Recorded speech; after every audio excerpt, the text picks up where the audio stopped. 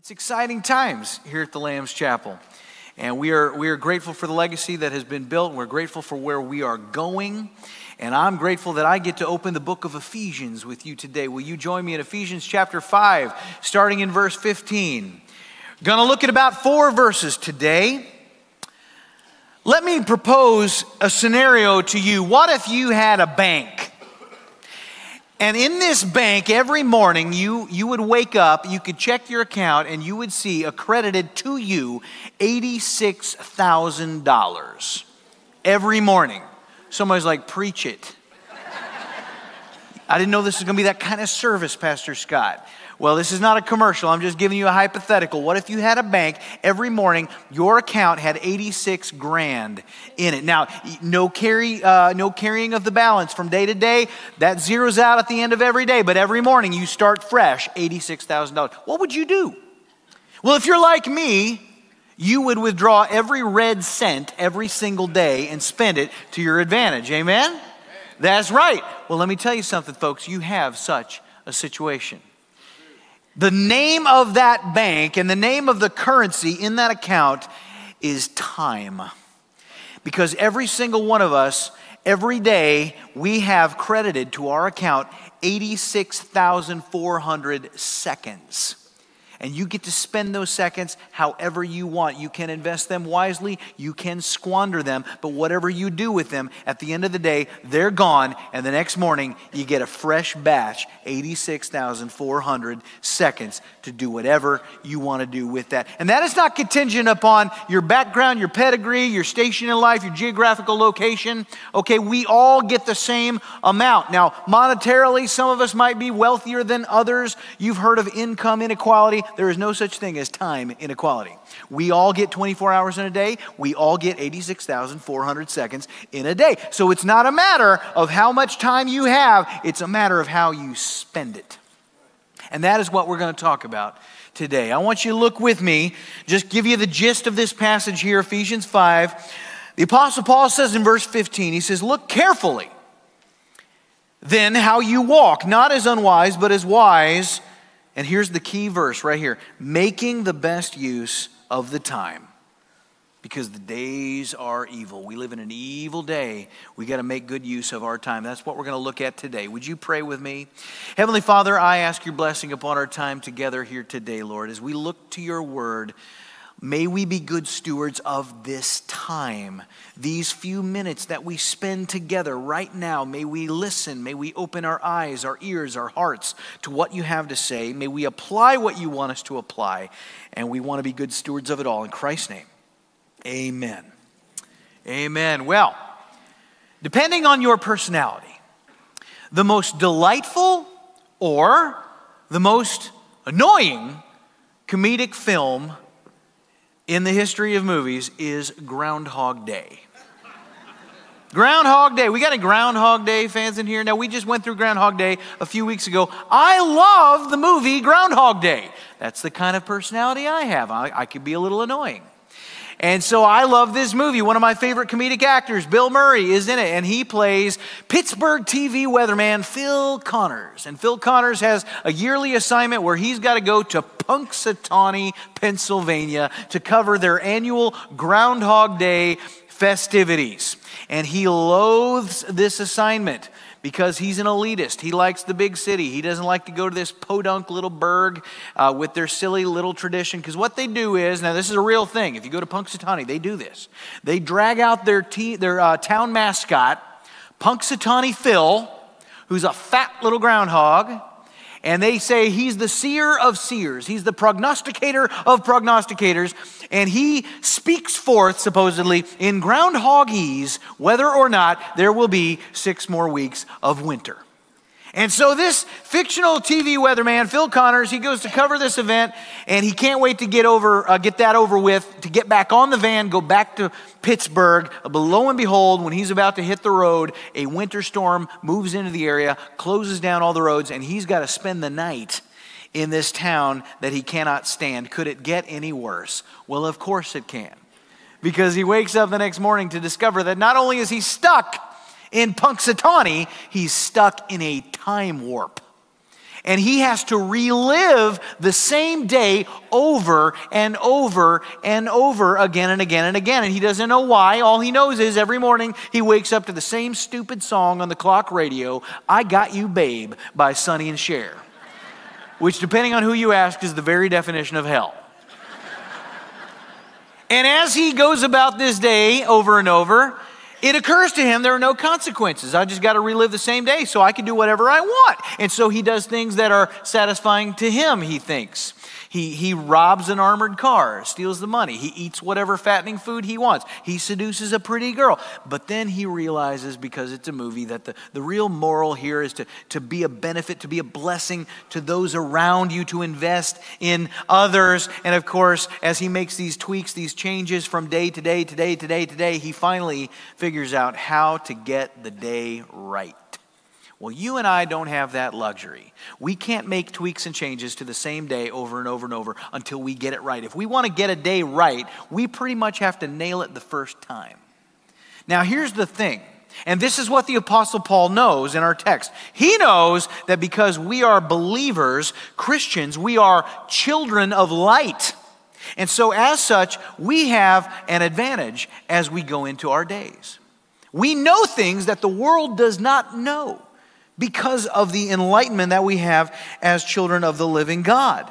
And that is the theme here as we go back into this text. Let's look at it from the top. In verse 15, Paul says, look carefully then how you walk, not as unwise, but as wise. And so the first thing we're going to see in your notes is we're going to look at our foundation.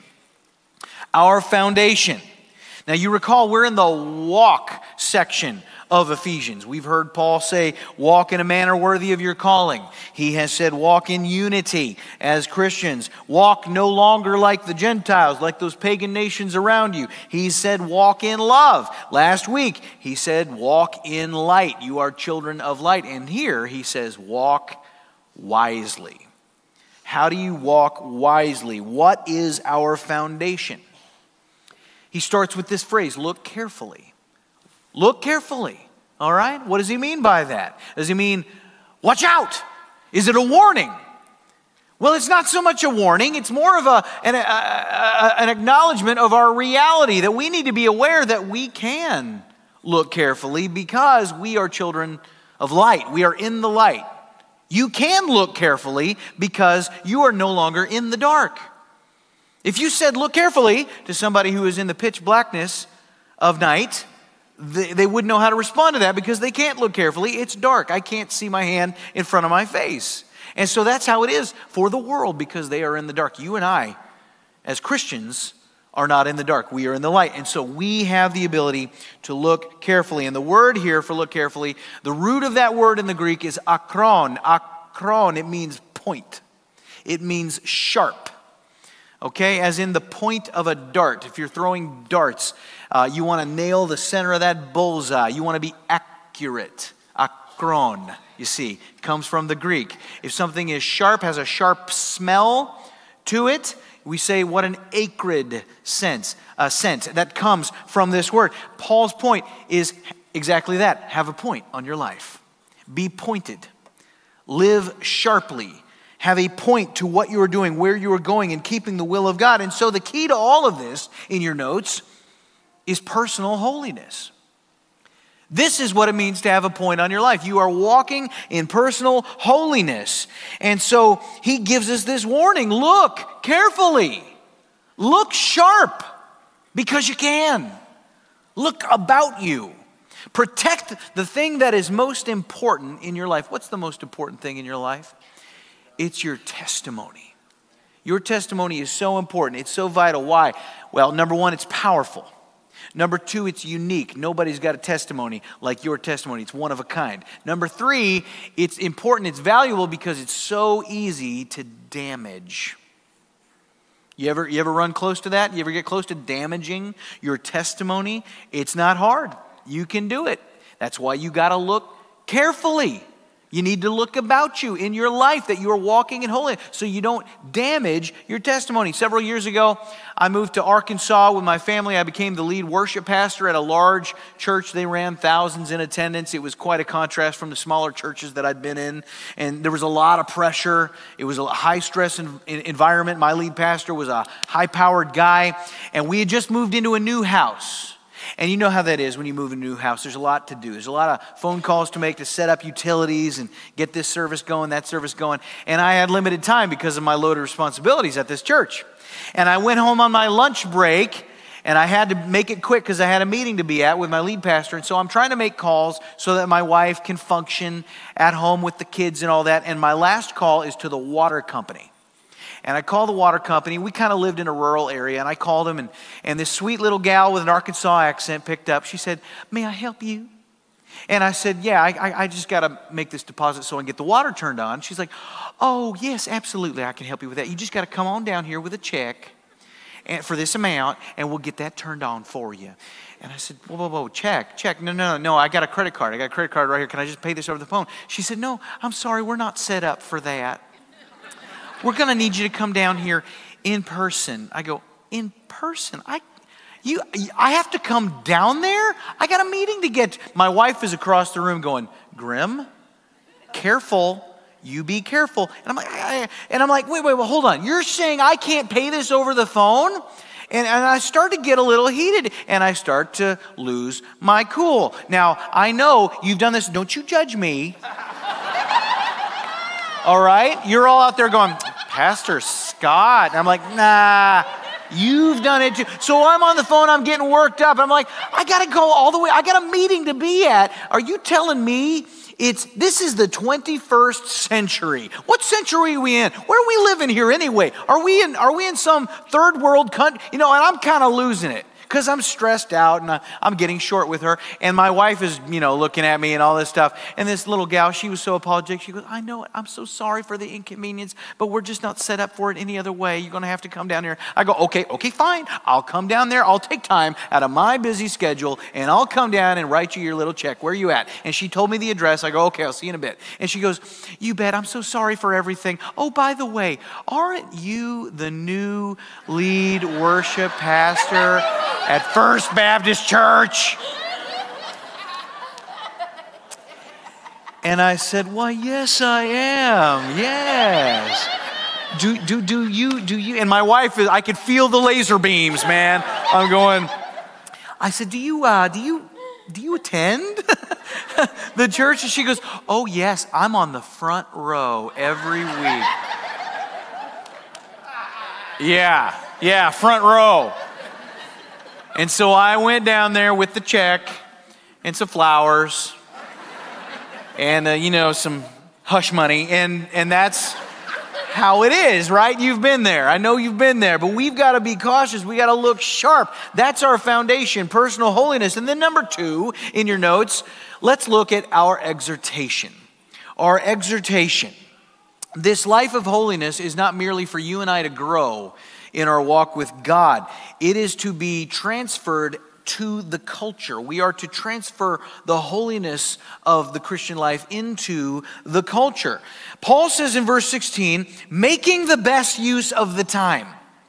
Making the best use of the time. Now, some of you have a translation that says redeeming the time. Does anybody have the word redeeming?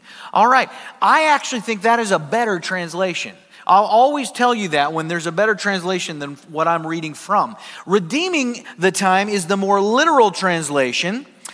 And as far as time goes, there's a word in the Greek that is often used for what we consider time, the normal succession of moments. And it's the word chronos. Chronos, chronology, chronological, having to do with time. That you would think would be the word that Paul uses here. It's not. He uses a different word in the Greek. It's kairos. Kairos, okay? And that does not mean the succession of moments. It means an age. That's what kairos means. So literally, redeeming the age, okay? We live in an age. We've talked about ages in here before. If you read the Bible, you will see there are periods of different ages throughout human history. very clearly in Scripture. You've got the age of promise, where you had the patriarchs, Abraham, Isaac, Jacob, and so on. God's promise to that family that would eventually become the nation of Israel. After that age, you've got the age of law, which is when Moses comes down from Sinai with the tablets. And this is an age in which the scriptures are introduced, the written scriptures and the prophets, you see. And so that age is the longest age of the Old Testament era. It comes to a conclusion, and then we had a new age kick off, which is the age that we're currently in. We call it the age of grace, or the church age, and we're in it right now. And so this is a parenthesis in between the death, burial, and resurrection and ascension of Jesus and his coming when he returns to this earth to establish a kingdom, which is going to be the next age. How many of you know that the age we're in is not the last age? There's another one beyond this. Have you read the back of this book here? Is there another age coming? There is. It's the kingdom age. And so we are in the age in between the end of law and the beginning of the kingdom. And we have a job to do. And in your notes, we've got to embrace the mission. The mission of this age. He says, redeem the age. That is your mission. To redeem this time. Why do we need to redeem it? Paul says, because the days are evil. Do we live in an evil day? Is there evil going on here? It needs to be redeemed. The word for redeem is exagorazo. Exagorazo. And that's a word that is used for salvation in some texts. It pertains to saving someone. The middle part of that word, exagorazo, agora. Agora refers to the marketplace in Paul's day. That's where they would take slaves and they'd put them on the block and they would get auctioned off. People would buy slaves at the agora, at the market here. Now, understand that when a slave went on the market, they're already slaves. They're already in bondage. And exagorazo carries the implication of someone purchasing a slave in order to change their situation for the better, to buy them out of bondage, the horrific bondage that they were in. Now they serve a good master, okay? And so this is the idea when we talk about what God did for you and for me. He purchased us out of the bondage of sin. By the blood of Christ, we were bought, and now we are the property of God. He is our master, and so we are bondservants. We are slaves to God. But to be a slave to God is to live in freedom. That is freedom. We are not in bondage to sin. Sin is a harsh master. God gives us a life of freedom because we belong to Him. And so what Paul has done is he's taken this concept and he's applied it to the way that we spend our days. That we redeem the time. That we take moments that are corrupted and enslaved to the prince of this world and we bring them under the authority of Christ. So that there is freedom and we walk in that, all right? And then the third thing that I want to show you in your notes, let's look now at our preparation. How do we prepare to do this mission, to execute this mission? In verse 17, Paul says, therefore, do not be foolish. Do not be foolish. He started this text saying, don't walk as unwise. This is not just a repetition of that. This is an exhortation under the verse that we just read, verse 16. He's saying, don't be a fool. Don't be a fool. Don't float downstream with the rest of the human debris. Don't just go along with everything else that the world is doing. Whenever you see a riot on television, just know this, there is a small contingency in the middle of that mass of humanity that is being disruptive, that is violent, that is vandalizing, that is looting, that is hurting people, etc. There is a small contingency that went into that with full knowledge of what they were about to do. They were intentional and they are seeking to disrupt. The rest of those people are just going along. They are followers. They didn't intend to do it, but they are there and they are just, they're lemmings. They're doing what everybody else is doing. They're fools, you see, according to Scripture. And we see that behavior throughout mankind. Christians are not to be that. And not just in a riot situation, but in all areas of life, in all of these paradigms of society. We don't just go along with what the world says. Don't be foolish, Paul says, but understand what the will of the Lord is. Don't be a fool. Understand what the will of the Lord is. So in your notes, you got to understand truth. Because you can. You can. In a way that the world cannot. Okay? Understand right and wrong. We all have an awareness of right and wrong. We got it from the garden, the tree of the knowledge of good and evil. Now, because Adam ate of that tree, passed it on to us, we all have some awareness of right and wrong. Paul says this is not just an awareness of truth. This is an understanding of truth. It's a deep understanding that you apply to life. Don't be like the culture. You are called to that which the culture has no understanding. See, the essence of this verse, don't be foolish, understand what the will of the Lord is not simply don't do what the culture is doing. It's do what the culture ought to be doing that it doesn't know how to do. That's what we're called to, understand the will of the Lord. Anybody want to know the will of God? Is that a good thing to know? You guys want to know the will of God? Yes. Guess what? You can. Where do you find the will of God? You find it in the Word of God. The will of God is found in the Word of God. There's an assumption the Bible makes that because we have this revelation, this spiritual document, and not only that, we as Christians, as children of light, are indwelled with the Spirit of the living God. And therefore, because we are indwelled with the Spirit, we can look at a spiritual document and we can discern it by the power of the Spirit. You have the potential to know God's will. But if you're not in His Word, you will never know God's will. You will never understand the will of God because that's where you find it. And you discern it by the Spirit. And we use what we learn there to critique our world, to discern in our world, okay? And some of you are saying, well, I read the Bible and I still don't know what the will of God is. Well, then get around some other believers to study the Bible with you. Because just like you have the Spirit, they have the Spirit. Maximize the influence, the divine influence that God has on you by surrounding yourself with growing Christians who are Spirit-indwelled, Spirit-filled believers, and study this spiritual document called the Bible together. And don't just ask each other what we all think. What's your opinion? What's your opinion? No, go to the Word together and discern together. Don't just pull your ignorance. Anybody can do that. But we look at that which is timeless with those who are indwelled with that which is timeless. And then we take what we learn and we lay it as a grid over every area of life. We look at marriage. Are marriages in trouble today? They are. And so we put the grid of God's Word over that to see how God wants marriage to be seen. What about parenting? Could we use a little help with parenting today? Do we look to the world for that help? Or do we put the grid of the Bible over parenting to understand how we should raise children? We absolutely do. What about sex? How do we learn about sex? We go to Hollywood for that? We look to pop culture, pop music, all of the things? No, we look at what God's Word says about it and we study that together and we are transformed by what we read.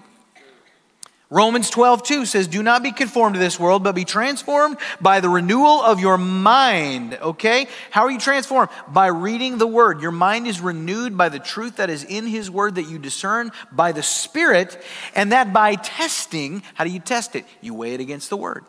By testing, you may discern what is the will of God. Where is the will of God? It's in His Word. It's in His Word.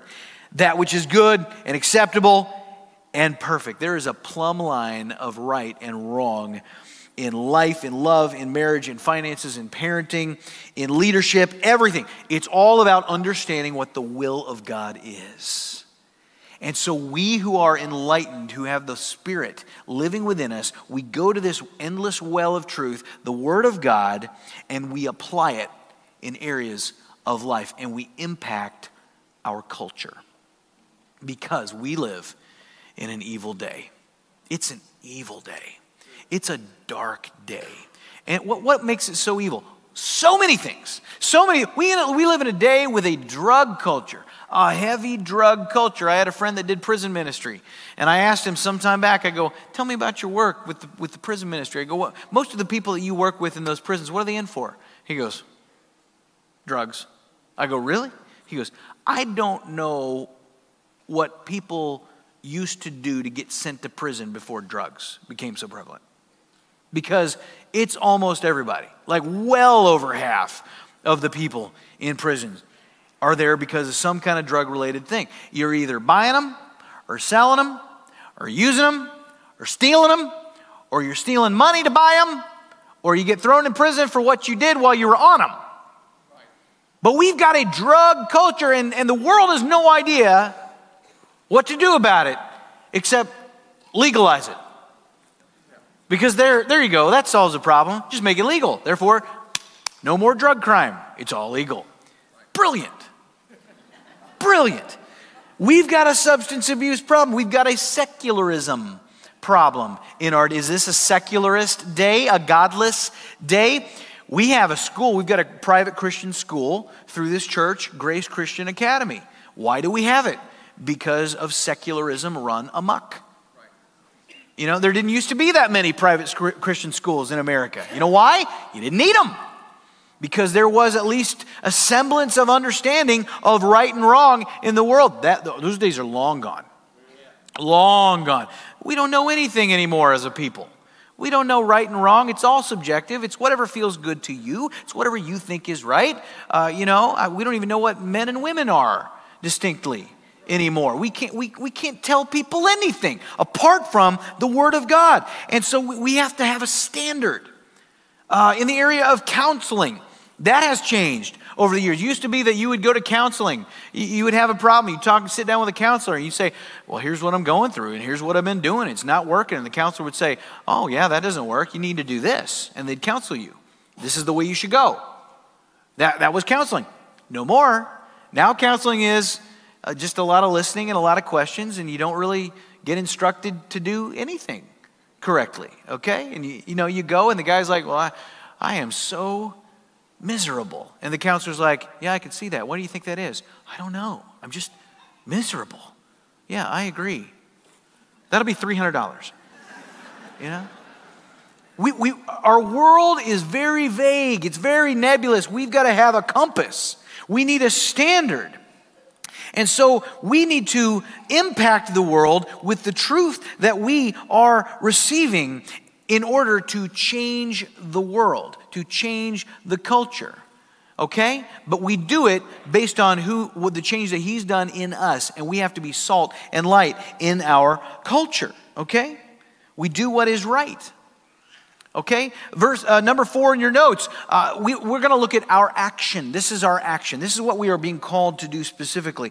Verse 18, Paul says, do not get drunk with wine, for that is debauchery, but be filled with the Spirit. Okay, there's a little bit of humor here. This verse is popularly used, and I grew up Southern Baptist. I grew up in an environment where by the thimble or by the barrel, alcohol was wrong. Okay, that's what we were taught. Now, I can't go that far with Scripture. What I can tell you without a doubt is that Scripture forbids drunkenness. It forbids intoxication. And this verse seems to affirm that. But this is not the verse to use to affirm that because it's deeper than that. Paul is going somewhere deeper here.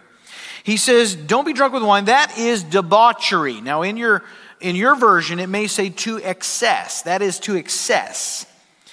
What is this word for debauchery? Being drunk with wine. You may have heard a word in English, a slang word. Have you ever heard the word sot? That guy's a sot. What a sot. Look at that sot. What is a sot? A sot is somebody who is just constantly inebriated. They're just always sloshed, all right? Well, that word comes from the Greek word here for debauchery, asotia. Sotia. And so the root of that word is shared with another Greek word, soteria. Soteria. We mean salvation. Soteriology is the study of salvation. Soter is Savior in Greek. Okay? So they share a root. Asotia, debauchery, has the same root as soteria, salvation. Now, stick with me here. The prefix on asotia, what does that prefix mean? It means no. No. An atheist, atheos, no God. Okay? So, Asotia means no salvation. No salvation. And the image that is presented here is that someone who is totally given over to excess and drunkenness and intoxication, that is a picture of the opposite of salvation. The opposite of salvation is lostness, a perpetual state of being wasted. And that is the term that we use when we refer to somebody who's always intoxicated. They look at them, they're so wasted. And we mean that figuratively, but there's a literal connotation of that too. We talk about the potential of that life. Man, that guy could be all world. That lady, she's just got such a great personality. Look what they could be. Look what they could accomplish. But they're throwing it down the drain. What a waste, we say. And so he's got this play on words. Don't get drunk with wine. That is debauchery. But what? Be instead filled with the Spirit. Be filled with the Spirit. That is a phrase, if you look at all the epistles in the New Testament, you don't see it again. It's just right here. This is it. You go Romans to Jude, that phrase will not appear. But you go back to the narratives of the gospel, you see Zechariah.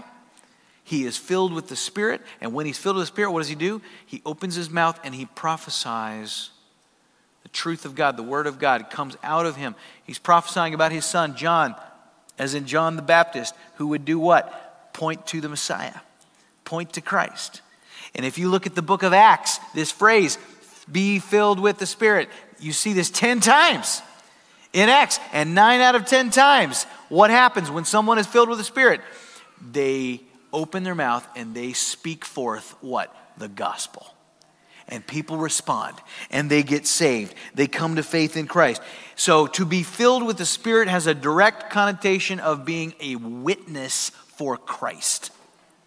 That is what someone who is filled with the Spirit does. Paul makes it clear that to be filled with the Spirit is the way you redeem the time. And what you do when you are filled with the Spirit is you proclaim the gospel.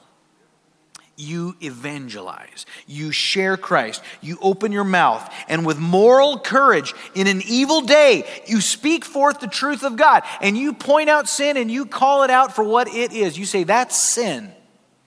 Christ died for that sin. You are characterized by that sin, but because Christ died for it, you can put faith in what Christ did, and you can be forgiven of that sin. And that is the message that the world needs to hear in a dark and evil day. And so this notion of the Holy Spirit is not a very broad idea. When you are filled with the Spirit, you are someone that speaks forth the truth of God and the gospel of Jesus Christ. And you redeem the time in this darkened age by penetrating the hearts of people with the gospel of Christ. And this has always been the case. If you go back to the dawn of this age, at the very beginning, this has been the rule. Share the truth of Christ. Share the hope of Christ. Redeem the time. Acts chapter 1, verse 6 is where we start. Jesus is on the Mount of Olives. He's there with his disciples. He's already risen from the dead. He's spent some time with them. He's about to ascend to the Father. And they're on the Mount of Olives. And these Jews, these disciples, they say to him when they'd come together, they say, Lord, will you at this time restore the kingdom to Israel? Are you going to restore the kingdom to Israel now, Lord? Why are they asking him that? Because they're good Jewish boys. They've read their Bibles. They know the prophets. They know Zechariah prophesied that the Messiah one day would set foot on the Mount of Olives and would then proceed to establish the kingdom. And so they're looking around. They're going, hey, guys, we're on the Mount of Olives. There's the Messiah, Jesus. He just rose from the dead. Is this it? And so they're saying, Lord, is it now? Is it now? Is it now? Are we there? Are we there? Are we about to go down, you and I, and we destroy the Romans and you establish your kingdom? Is that happening right now, God, Lord? And he says to them in verse 7, it is not for you to know times or seasons. Hey, what word do you think he uses for times? Kairos. It is not for you to know the ages or the seasons that the Father has fixed by his own authority.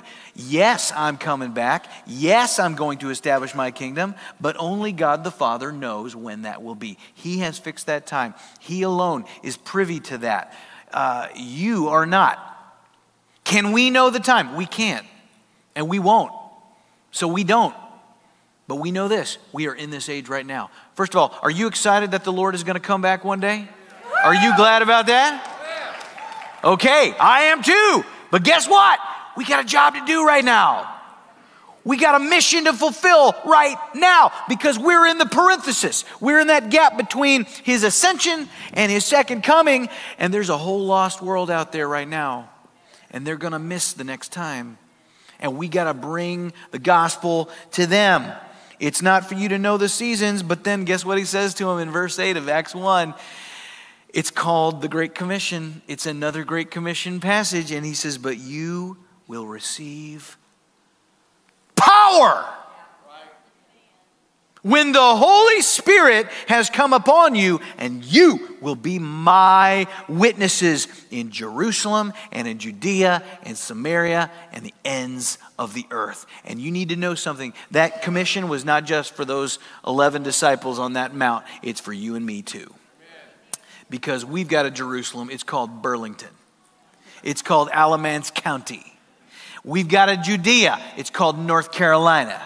We got a Samaria. It's called the United States of America. And the ends of the earth are everything past those borders. And we have the same calling that these disciples did. You're here but for a limited time, boys. You don't know how long. I could come back tomorrow. Get her done. Get her done. And so what do we do in your notes? We preach the gospel. You say, well, I'm not very eloquent. Neither was Moses. Neither was Peter. And yet, what did God use Peter to do? He opened his mouth, filled with the Spirit on the day of Pentecost. He spoke forth the gospel. 3,000 people came to saving faith in Jesus Christ. You have no idea what God can use you to do. Open your mouth. Trust the Lord. He says, I'll take care of the rest. Because he told those disciples, you will receive power when the Holy Spirit has come upon you. If you're a Christian, you're not waiting for that to happen. You've already got him. You've already got him. You don't get more of him. You say, well, I'm indwelled with the Holy Spirit, but am I filled with the Holy Spirit? Well, I don't know if you're filled with the Holy Spirit, but here's the deal. When you are filled with the Holy Spirit, you don't get more Spirit. He gets more you. So you just say, I'm yours, Lord. Use me. And you leave the rest to him. And you don't be worried about the effects or the impact that you're going to have. You just be faithful in a limited time when you've got a job to do, when you have a calling on your life. You be responsible for the moment that he has placed you in. And you share the hope that is within you with the people that you work with the people that you live with, your family members that don't know the Lord, the people that you go to school with. Wherever you are, you've got this obligation, and you just open your mouth and you share the hope that is in you. Because the question we need to ask is this in your notes: will the time you have left be wasted or redeemed? We got to redeem the time because it all belongs to him. What is it you're doing right now that's more important than what God wants you to be doing in the season that you have in this world? Let's pray. Every head is bowed, every eye is closed. I'm going to ask those who are coming this morning to be baptized and those helpers if they'll make their way down here right now. But as we bow in prayer, I would like to give the rest of you an opportunity to respond to the gospel of Jesus Christ. Maybe you're here today and you're saying, Pastor Scott, I'm not able to look carefully about me because I'm in the dark. I know in my heart I'm not a child of light. I know that I have never trusted Christ.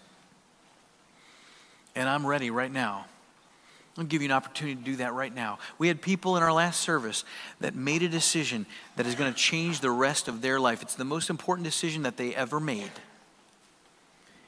Where you are right now with nobody looking, in the privacy of your heart, if you are saying that I need Jesus to be Lord and Master of my life, I need him to purchase me out of the bondage of sin that I'm in. I need a point on my life. I need direction. If that's you today, and you're willing to pray this and mean this from your heart for the very first time, I want you to join me right now. And please know, it's not It's not these words. These are not magic words. It's not a formula that you pray that saves you. It's the sentiment of your heart. It's the surrender of your soul to God. It's your trust unequivocally in what Jesus did for you at Calvary, for your life, for your eternity. And you're going to turn it over to Him right now. If that's your decision, that's your heart, I want you to pray with me where you are. Along these lines, dear Jesus, I know that I'm a sinner.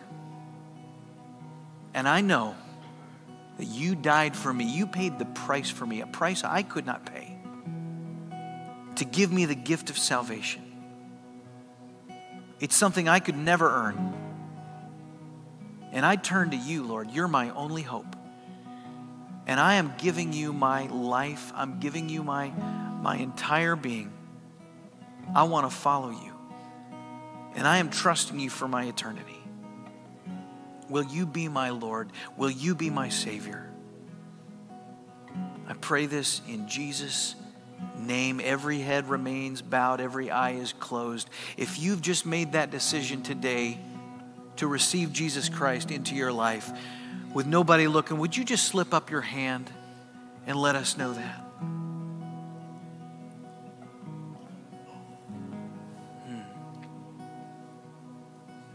Amen. Amen. I see that. Thank you so much, Lord Jesus. I pray for these folks here today that have made the most powerful, important decision they've ever made. God, and I would invite each one of them to come down to the front at the end of our service today to talk with me, to talk with one of our prayer team, to share this decision. Because if it's a decision worth making, it's a decision worth telling somebody about. And Lord, we want to come alongside them to get them started in this amazing adventure. And we pray this in Jesus' name. Amen. Hey, I'm Pastor Scott Grimm, and we want to thank you for joining us as we reach, raise, and release genuine followers of Jesus Christ here at the Lambs Chapel. If you want to know when a video drops or when we go live, be sure to subscribe to our YouTube channel. And send this video to someone who needs to hear it. And make sure you invite them to join you here with us live this week. We'll see you soon.